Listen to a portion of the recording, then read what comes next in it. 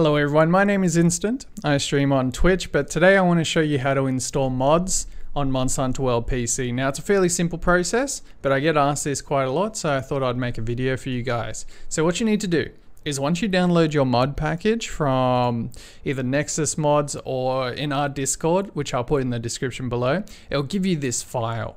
So what you want to do is you want to extract that zip file.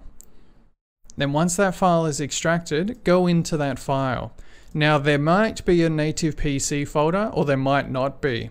If there is, it makes it a lot easier. All you have to do is copy and then go to your directory. Now this will be where you set your Steam to install it to. So by default, if you didn't do a custom one, Program Files 86, Steam, Steam Apps, Common, and then Monster Hunter World. Now there might not be a native PC file in here, but that's fine because that's what we're going to paste in.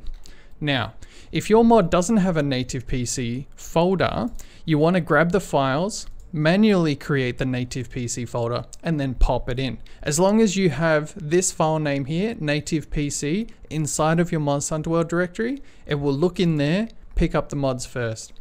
So that's pretty much it. It's an easy process. If you found this helpful, feel free to subscribe. Otherwise, hit me out on Twitch. You guys have a fantastic day and take care.